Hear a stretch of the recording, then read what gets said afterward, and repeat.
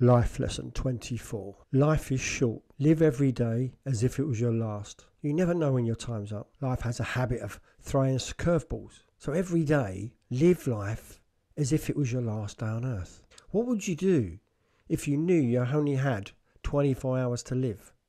Who would you call? What would you do? Who would you spend time with?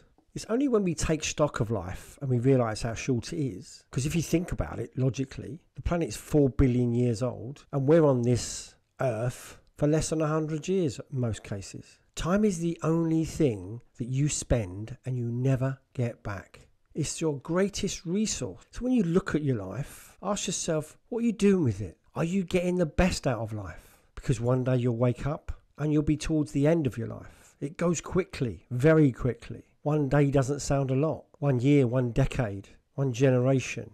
Before you know it, you're a grandparent, a great-grandparent. Life is short. It's what you do with it that counts. I learned this lesson.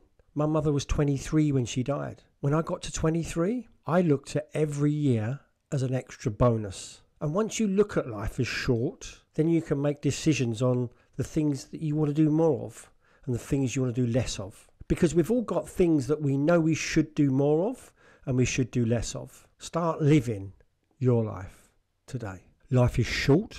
Life is precious. Life is priceless. What are you going to do with your life? What would you do if you only had 1 day left on earth? What would you do if you knew your end date? There's been many studies done with people towards the end of their lives. And they've things that they regret and they've things they wish they'd done more of. Just imagine sitting there in a rocking chair as if you was 90 years old and ask yourself this question. Did I live a fulfilling life? Did I matter? Did I make a difference? Could I have done better? What should I have done more of? What do I wish I'd done less of?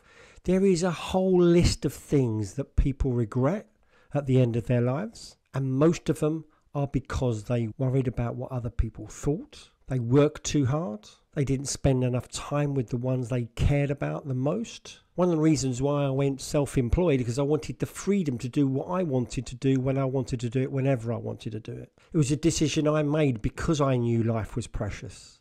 It doesn't always go to plan, but at least I had the courage to say, no, I'm going to be the master of my own destiny. What could you do today to live a more fulfilling life? Until next time.